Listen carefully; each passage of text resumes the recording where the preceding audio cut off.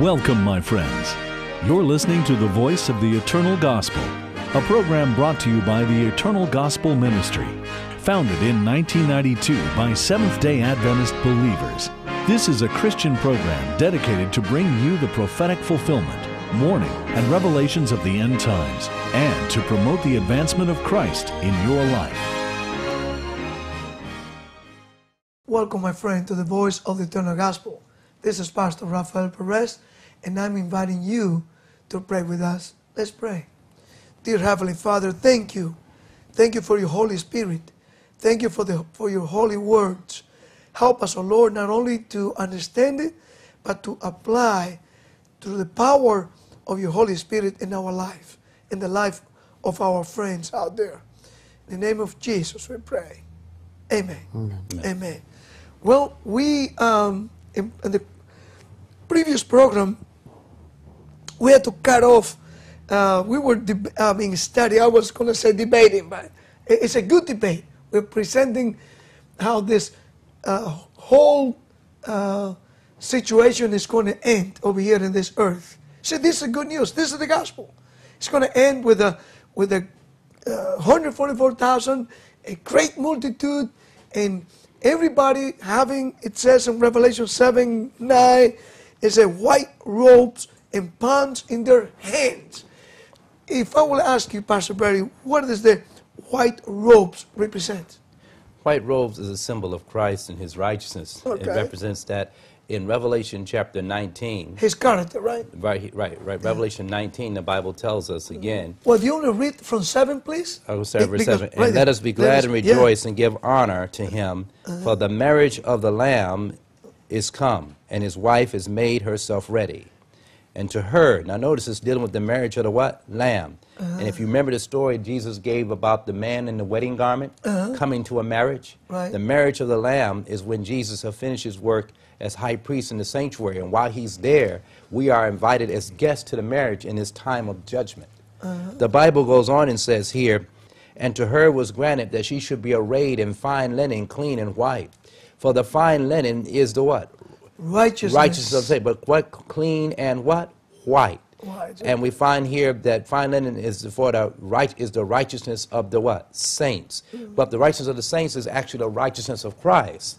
Because the Bible said, being found in him, not having my own righteousness, which is of the law, of the righteousness of God, which is through faith in Jesus Christ. Amen.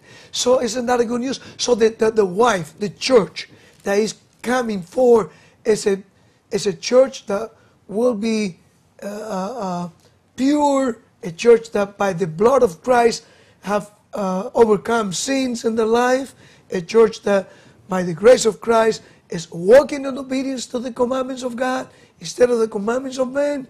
And it's a church, it's a special church, group of people. Yes, Patrick. Also an answer is in verse 14, where the question is, who are these that are arrayed in white robes? And the answer is, he said, these are they which came out of great tribulation and have washed their robes and made them white in the blood of the Lamb. Revelation 3 verse 5 says, he that overcometh, the same shall be clothed in white raiment. And those that overcome and go through great tribulation are described in Revelation 15 verse 2, where John sees a people who have gotten the victory over the beast, over the image, over his mark, and over the number of his name, standing on the sea of glass. And God's people will go through a time of trouble on this earth after everyone makes a decision whether to worship God and receive the seal of God, or to worship man and receive the mark of the beast. Then probation closes, the 7 last plagues fall, then Christ comes, and the great multitude are resurrected, taken to heaven with the 144,000, those that are standing when Jesus comes. See, I want our friends out there to take notice of the sequence of the event that you just presented.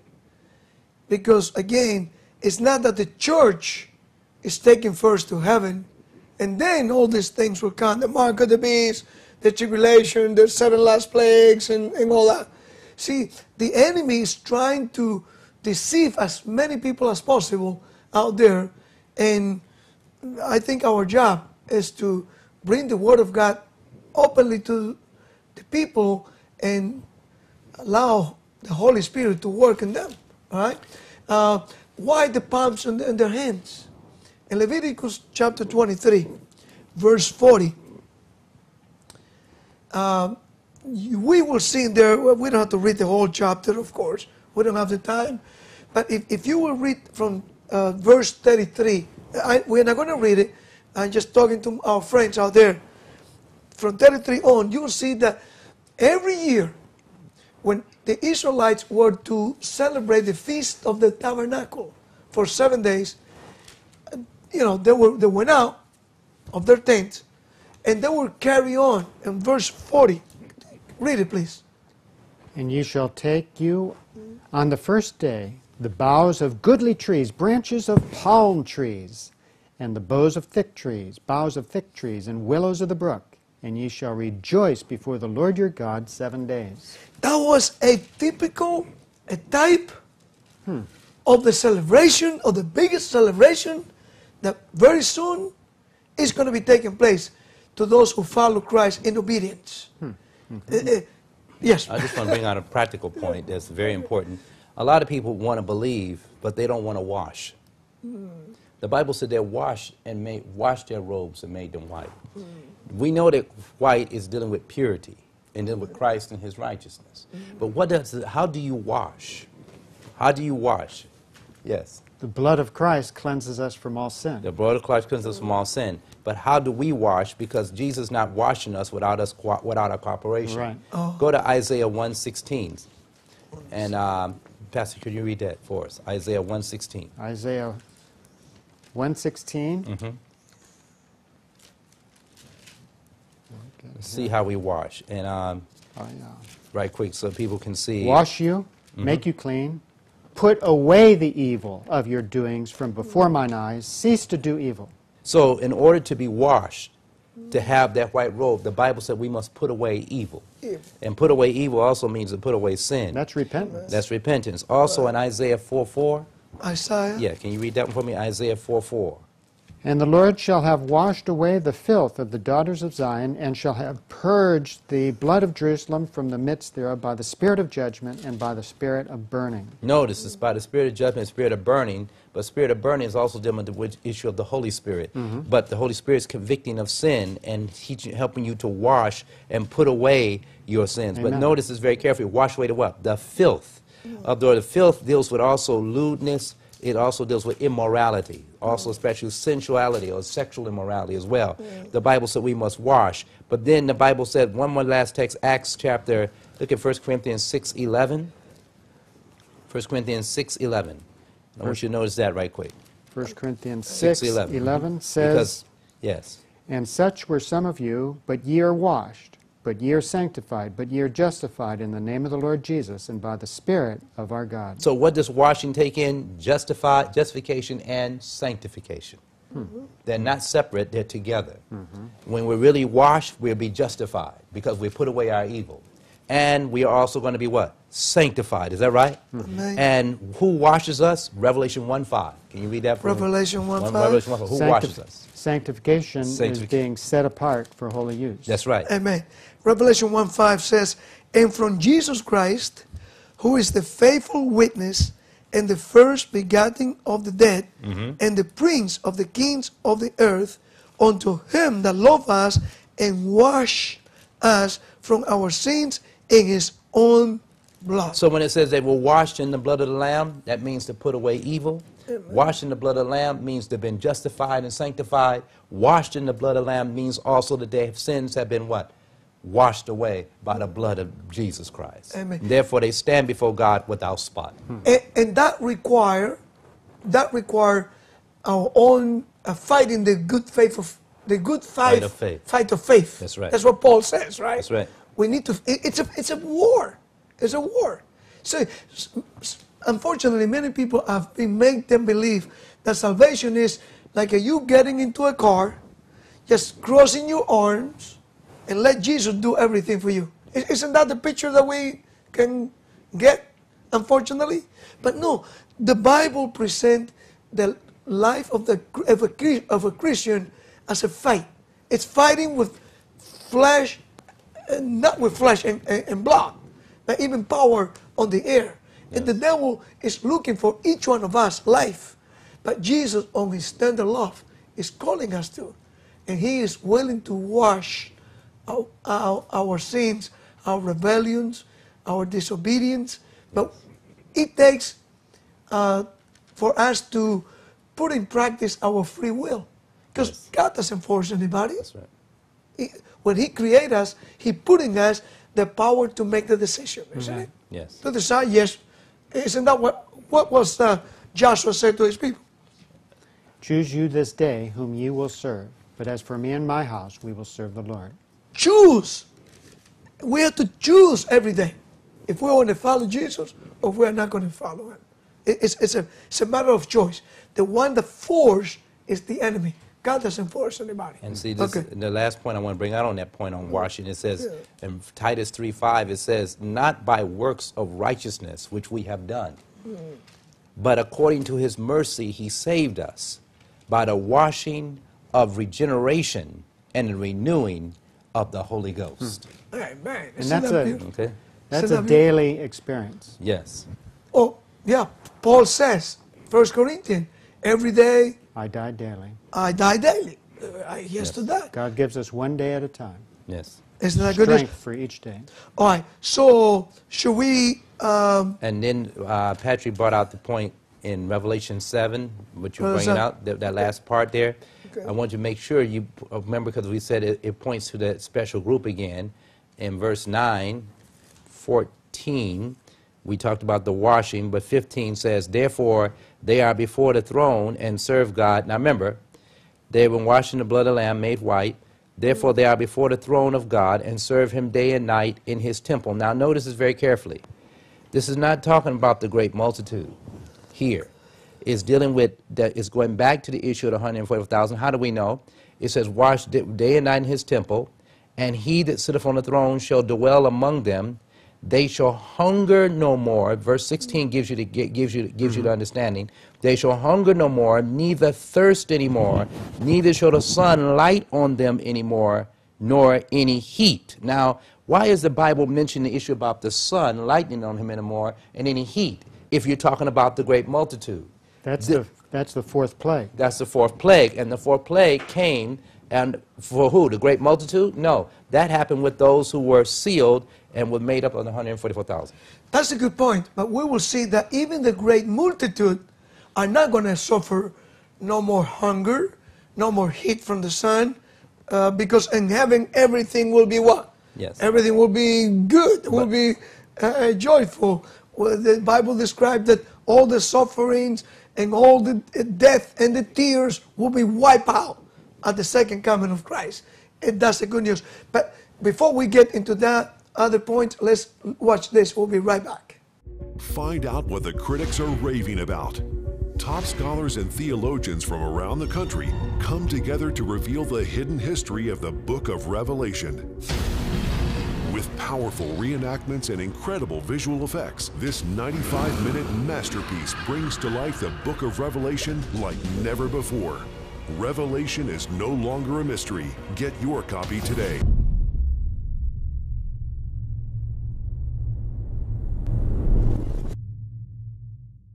Welcome back. Pastor Perry, I know you want to present that point again. Yes, that part, the part about the saints being exalted is true. But before we do so, we need to, okay. But I want to just bring this point out right here. Notice very carefully, it says, they shall hunger no more, neither thirst. Now, why is the Bible mentioning the issue about hungering and thirst? Now, we know that through the years of persecution, many of the saints over the centuries were deprived of food, they were deprived of water, and also they were also exposed to heat of the sunlight and everything else. But this is a special emphasis dealing with the 144,000 in the context of the chapter who will go through a time of trouble, like I said before, and when they go through this time of trouble, the 7 last plagues will be falling. What does the Bible says? Because notice what the Bible says here in Revelation chapter 16. In Revelation chapter 16, looking at the plagues, remember what the Bible says in verse 1? It says, and I heard a great voice out of the temple saying to the 7 angels, go your way and pour out the vials of the wrath of God. Notice this is the what? Wrath of God. And this is the first went out and poured out its vial upon the earth, and there fell a noisome and grievous sore upon men which had the what? Mark of the beast, and upon them which had worshipped his what? Image, which goes back to the warning of the third angel's message. But look very carefully again, go further down, and let's see about the sun. Notice here that the 4th plague. Notice very carefully. And the 4th angel poured out his vial, verse 8, on the what? Upon the what? Sun, and power was given men to do what? Given unto him to scorch men with what? Fire. And it says, and the men were scorched with what? Great heat. Now they had sun, and the sun gave them what? Great what? Heat. And blasphemed the name of God, which had power over these plagues, and they repented not. But not only do men who disobedience is the heat affecting, but the heat is also affecting God's saints to some degree. But at the same time, the saints are not under the judgment of the plague, even though they will feel the heat and feel the deprivation. It takes place. Now, and then it says, for the Lamb which is in the midst of the throne shall feed them. Shall feed who? They're going to feed the 104,000 who went through that time of trouble without an intercessor. We can find that out. And shall lead them, it says, unto living fountains of waters, and God shall wipe away all tears from their eyes. So God's going to wipe away the tears from the eyes of those who suffered during this time when he sealed his people to go through this time of trouble when his wrath was being poured out. But also, God's going to wipe away the tears from the eyes of all saints of the great multitude as well. Okay. Look what the Bible says here in Revelation chapter 21, and let's look at verse 4. 3 and 4 says, and I heard a great voice out of heaven saying, behold, the tabernacle of God is with men. Now this is talking about all the saved now. Are you with me now? This is 104,000. This is a great multitude. This is all the saved that who will be part of the new heaven and new earth. Is that right? Amen. He says, and he will dwell with them, and they will be his people, and God himself shall be with them and be their God. This is also the fulfilling of the new covenant. Praise God. Because the new covenant says what? He says here, and it says in Hebrews 8:10, it says, it says here, and this is the covenant that I'll make with the house of Israel after those days, said the Lord. I'll put my laws where? In their minds, and write them in their hearts, and I will be to them a what?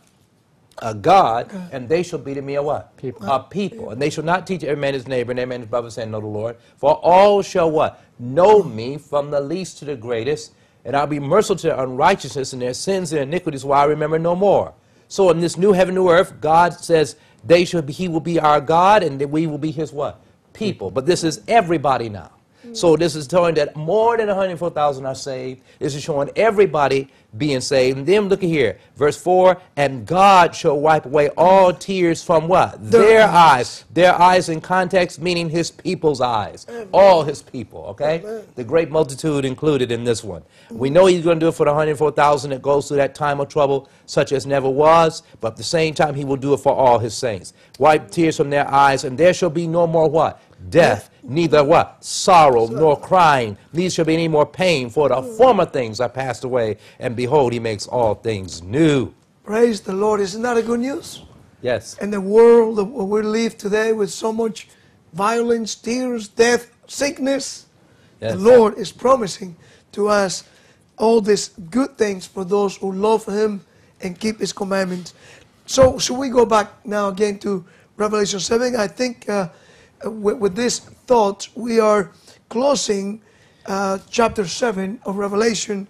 And all this, again, is an act of love from a loving Father to his people, to a perishing world. Yes? Just one last thought on God wiping away all tears.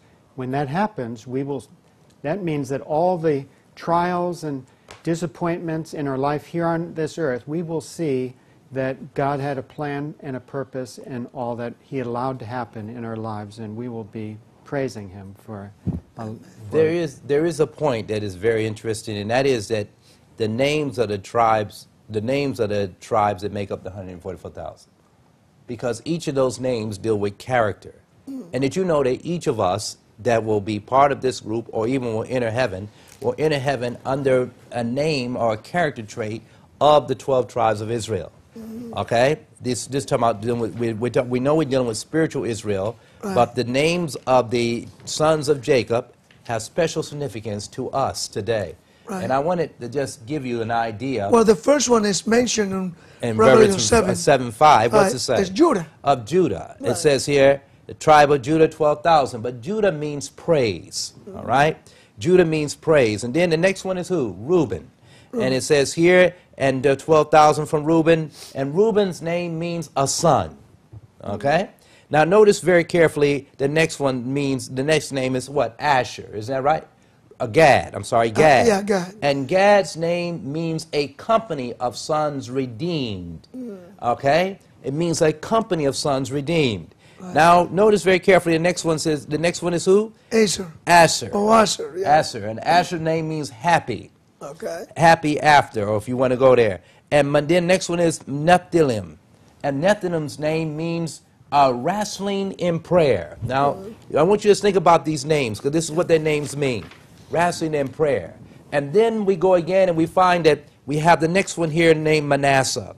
Manasseh was sealed 12,000. Manasseh means forgetting self and the past.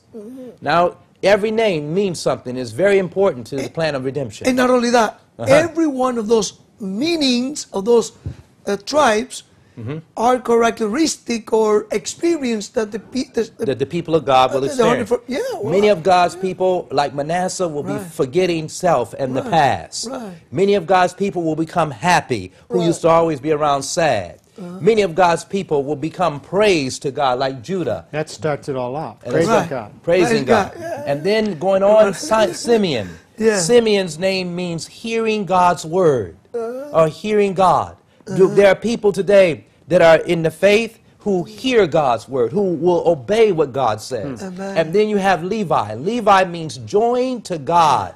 So there are some who hear God's word and are dependent, and there are others who join to God. But all who are saved will have heard God's word. All who are saved will have forgot the past and forgot self. And all who are saved will be joined to God. And then Issachar means servants. And so God's people who are saved will be his servants. But not only servants, but Jesus said, henceforth I call you not servants, but I call you friends. Okay, so we're going to find that Issachar means servant, but Zebulun means dwelling with. And so Zebulun was also one who used the pen, and they were good writers. And at the same time, the Bible says, though, that the people who come under Zebulun, the 12,000 under them, will dwell with.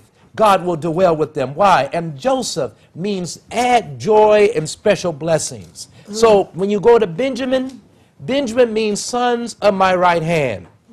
And so we find that when we go through each of these tribes, we find that God's people who are saved will have done something. They will be, it means praise God, as sons. Because the Bible said, now we are sons of God. And it do not yet appear what we shall be. But when he shall appear, we shall be like him, for we will see him as he is. Praise God, a son, a company of sons, what? Redeemed, happy. How? From wrestling with God. And as we wrestle with God, we forgot the past. Hearing the word of God, joined to God as heirs of salvation, and servants dwelling with him with added joys and special blessings. And we are now standing at the right hand of God. We are now sons of the right hand. Amen. This is like so. Hey, that could be a preaching. Yeah, but this is so awesome. Yeah. So the 12 tribes don't represent literal 12 tribes of Jews. Of course, they represent the spiritual Israel who've been redeemed by the blood of Jesus Christ and have become sons and daughters of God. Each has a special character. To them that believe on him, he gave them to be sons. And if we're sons, then we're heirs according to the promise. And one day we'll be sons of the right hand. Amen. Amen. How about now? Well, should we finish chapter 7? We have finished.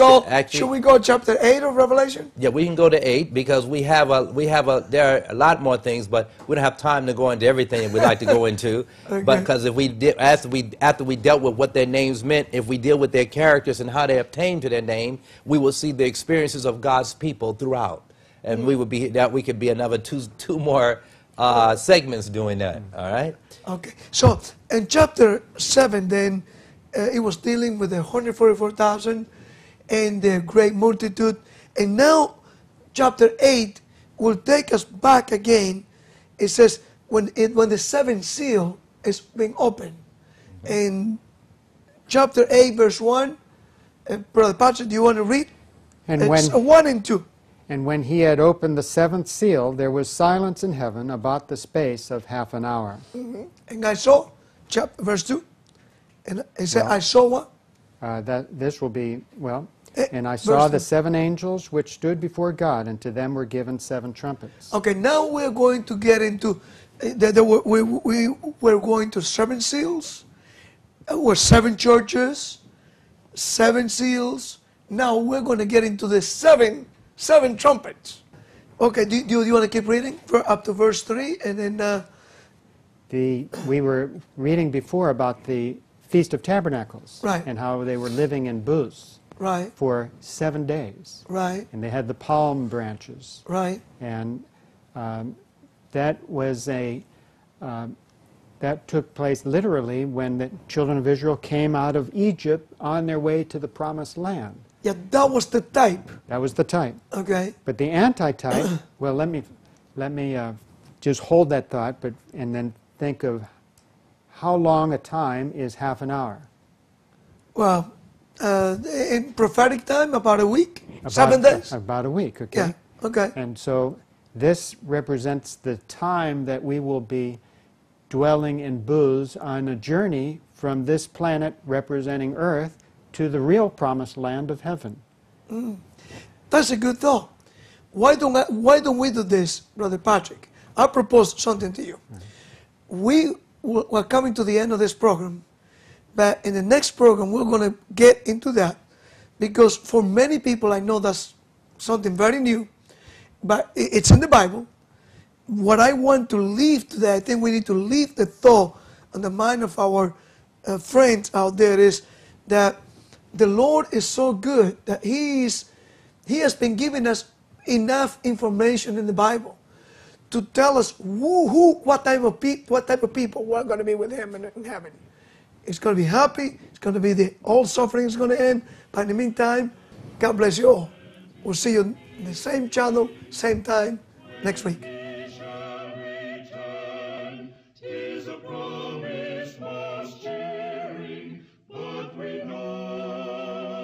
Our Voice of the Eternal Gospel family thanks you for joining us. Generous contributors like you keep us broadcasting. Prayerfully consider supporting this ministry. Donations are tax deductible and can be sent to Voice of the Eternal Gospel, P.O. Box 15138, West Palm Beach, Florida 33416. Our phone number is 1-866-7th-Day-2. That's 1-866-784-3292. And our web address is voiceoftheeternalgospel.com.